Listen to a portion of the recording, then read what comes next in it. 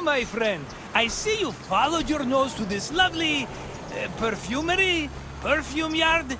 Perfactory? Yes, let's go with perfactory. A word of advice from a former perfume peddler. Never start your sales pitch with, "You smell like you could use some perfume." It has a surprisingly low success rate.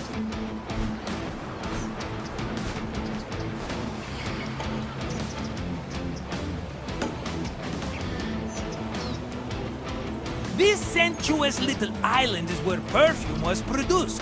Your nostrils are in for a treat, unless you're allergic, in which case I could sell you a wonderful remedy for a very reasonable price.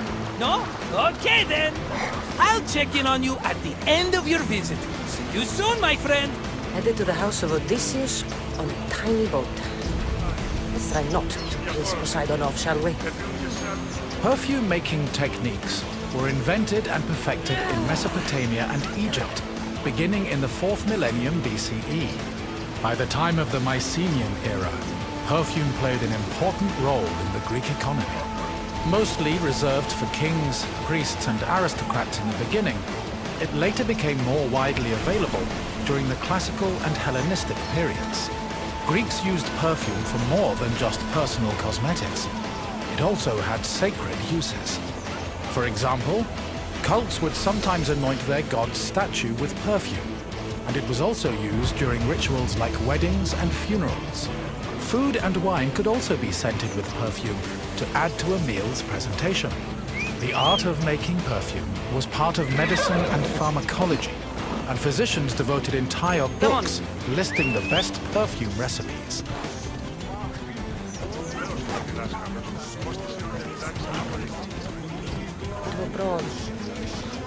Perfume is made up of two main components: a greasy substance, called an excipient, like vegetable oil or animal fat, and an odorous substance, such as flowers and plants. For ancient Greeks, the most common excipient was olive oil. According to Theophrastus, however, the most valuable oils were those extracted from nuts in the Syrian and Egyptian deserts. The odorous ingredient could be taken from a variety of sources. These include flowers like roses or lilies, herbs like oregano, spices like saffron, resins like amber, and leaves from plants. Some fragrances were also imported from outside of Greece, like Indian cinnamon and Syrian frankincense. These exotic scents were considered exceptionally precious.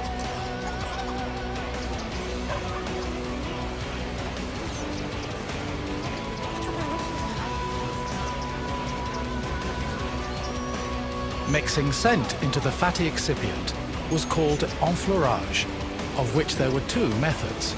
If the flower being used for the scent was fragile, the preferred method of extraction was cold enfleurage, which required an oil-soaked cloth. First, the cloth was rubbed against the flower's petals, saturating the oil with the scent. Then, the cloth was pressed to wring out the scented oil. Hot enfleurage involved heating the excipient before mixing in the scented substance.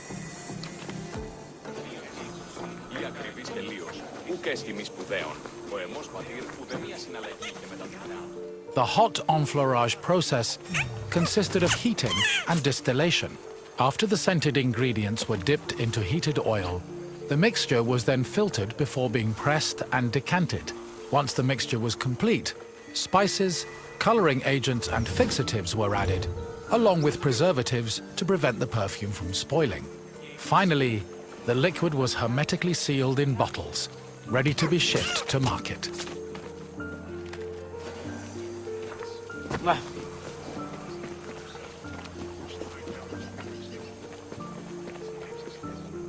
Perfume was usually bottled in ceramic or glass flasks, but more luxurious fragrances were contained in ornamented and painted flasks. Lekythoi and alabastra were elegant bottles designed for women, while arabaloi were used by athletes. It was common for the bottle's craftsmen to brand them to prevent frauds and knockoffs. Perfume shops were usually located in city centers, befitting of their importance. In addition to selling perfume, they were also sometimes used as meeting places.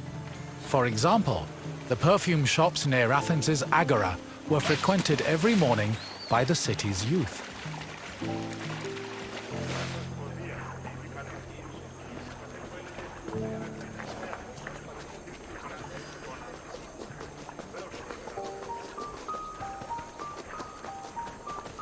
The main purpose of perfume was to attract members of both the opposite and the same sex. We can trace this practice back to a scene in the Iliad, where Hera used perfume to seduce Zeus. Similarly, hymns about goddesses like Demeter and Aphrodite always mention their pleasant smell, further solidifying the belief that scent and seduction went hand in hand. However, perfume was also a mark of social status. Athletes covered themselves in perfumed oils during their training and at symposia, and citizens were judged based on how anointed, shiny, and perfumed their bodies were.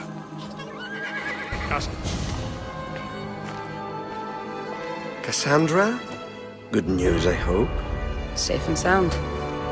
Well done. And now the shroud is yours. You don't want it? After all that? I gained something more valuable today. For your troubles, Misthios.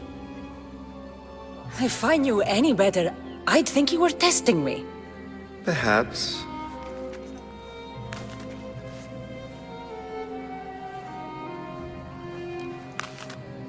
You did well, Misthios. Tell me, how do you feel about killing a general in Megaris? Do this for me and earn double what you earned today. Are you up to the task? It would take you far away from Kefalonia. So far away you might never return. Generals bleed like anyone else. Good. What do you say? Who is this general? They call him the Wolf. He'd do something to offend you? Yes, he's costing me drachmi. He's not good for business. Anything I should know about Megaris? Only that it's the most valuable land in the Greek world. From a military perspective, of course. Unfortunately for Megarians, it has two very powerful neighbors who just can't seem to play nice. In the tug-of-war between Corinth and Athens, Megaris is their own. I accept. Splendid. You'll need a boat. You have one, don't you? If I had a boat, we wouldn't be having this conversation. A shame. It's too far of a swim, I'm afraid. Even for you. I'll find one. Good. I hope it's sturdy. And why is that? The seas are much more dangerous, I'm afraid. War is coming, and the wolf is on the wrong side. War? With who?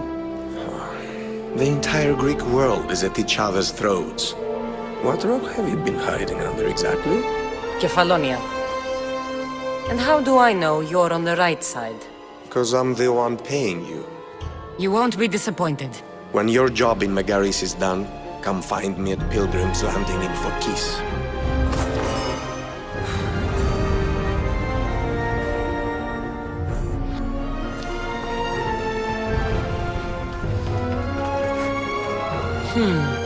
I need a boat. I should go see the shipbuilder.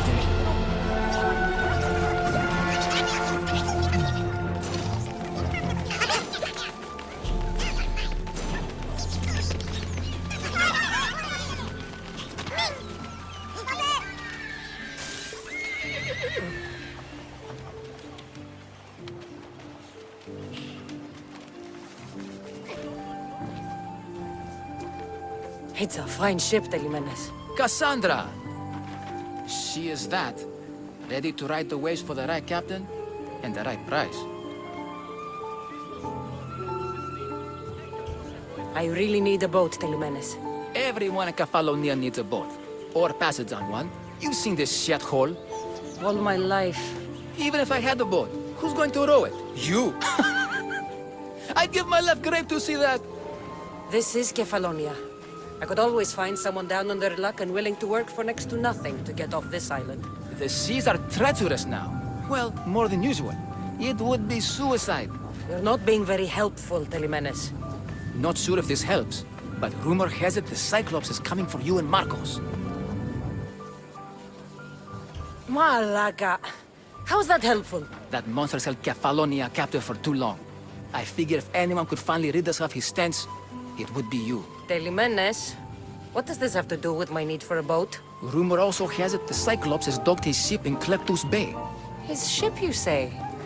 I'll have to pay Kleptus Bay a visit. Be careful. That one-eyed brute has a nasty temper.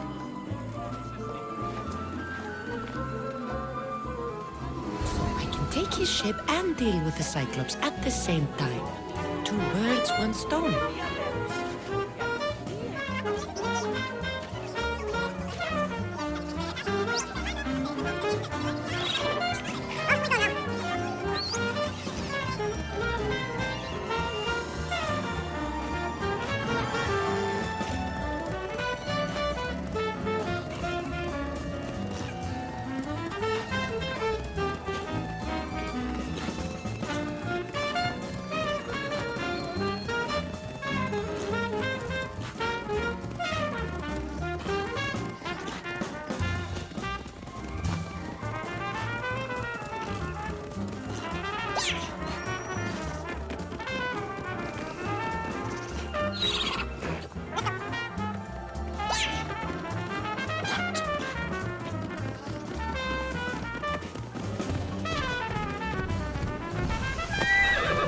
Let's go.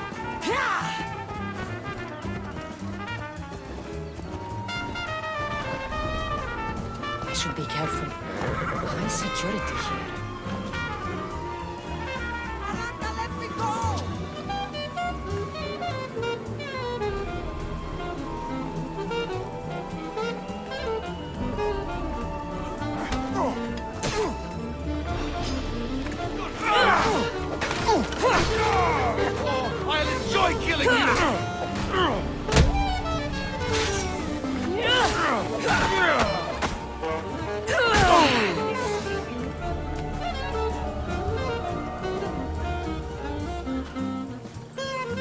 This used to be a nice village, but now it's just a nest of anarchy and crime.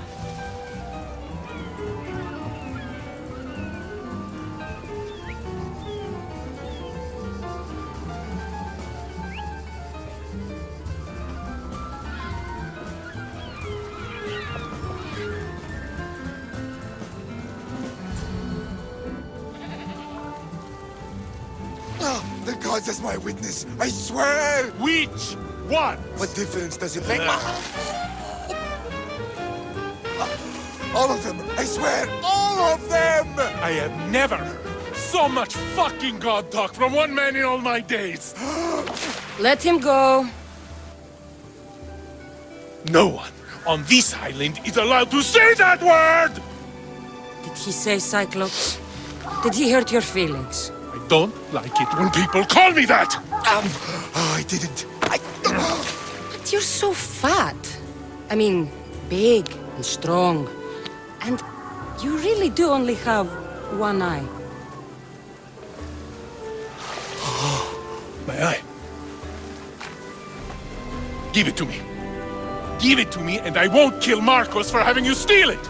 Give it to me! You want it?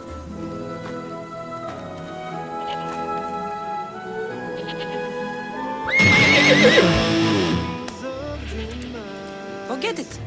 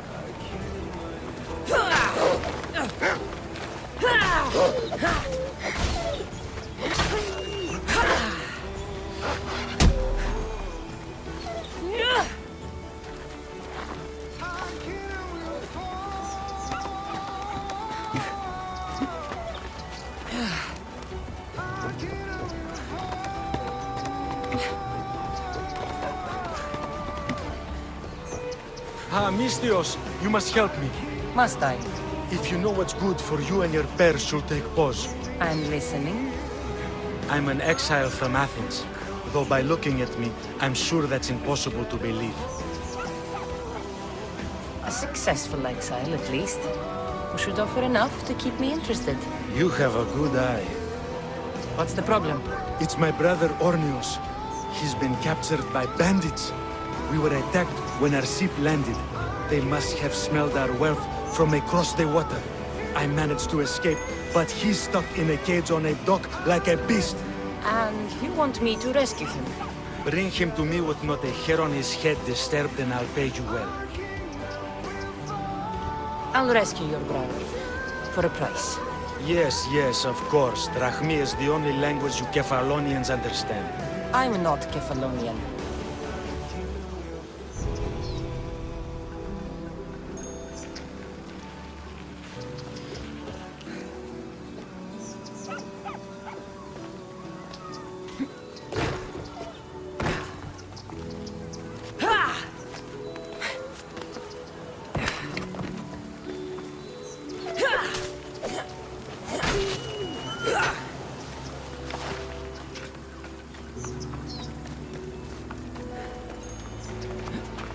Release me.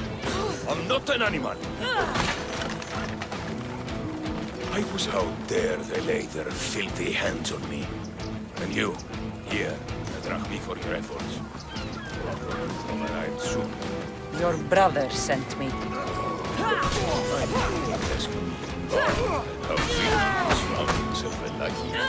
To be clear, I'm the one rescuing you. And if it wasn't for your brother's money, I'd gladly feed you to the pigs. Now, let's go. Stay close and shut up.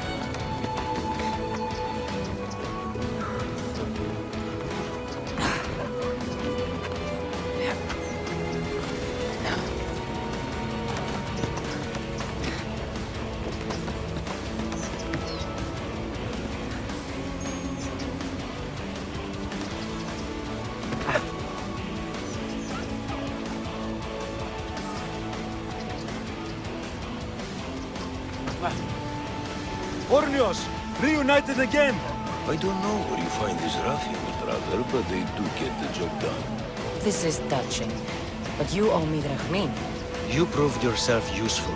Get yourself something nice.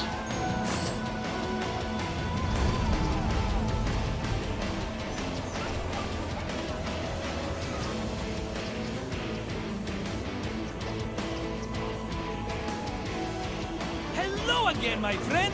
I hope you see now how important perfume was. Not only for aesthetic purposes, but for Greek social hierarchy. I wouldn't charge so much for my own bottles if I didn't know the value of what I was selling. What else can Marcos do for you? Good idea. Let's start with an easy question. Which of the following is an example of an excipient?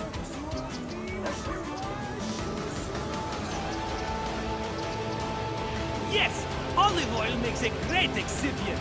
And dressing, and medicine. Honestly, we pour that stuff on everything, including ourselves. And question 2.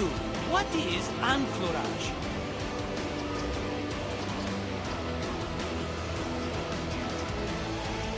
Correct! Enfleurage involves mixing the perfume scent into an excipient.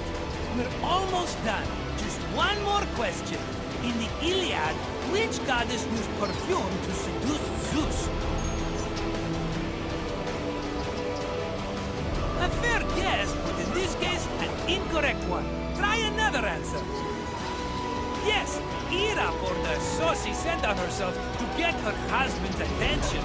You did it! You've completed the test. If you say so, but I have a feeling we'll run into each other again soon. Farewell!